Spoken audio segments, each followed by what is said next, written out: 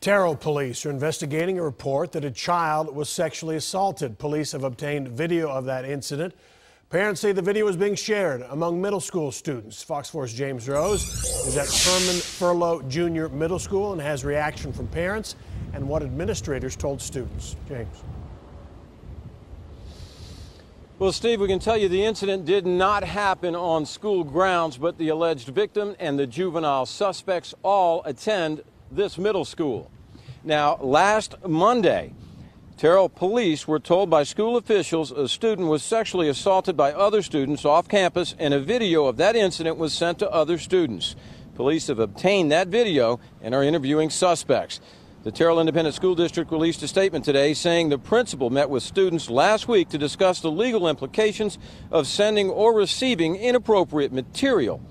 Parents we talked to today say they should not have talked to the children about this incident because the parents feel like this is something that they should have addressed with their own kids.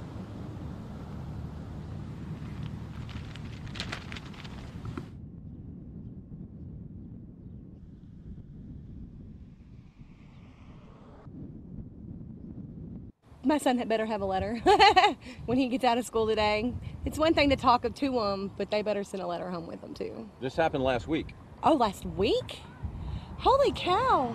They should have notified us, let the parents sit down with their kids and tell them the way they want to tell them instead of them telling them.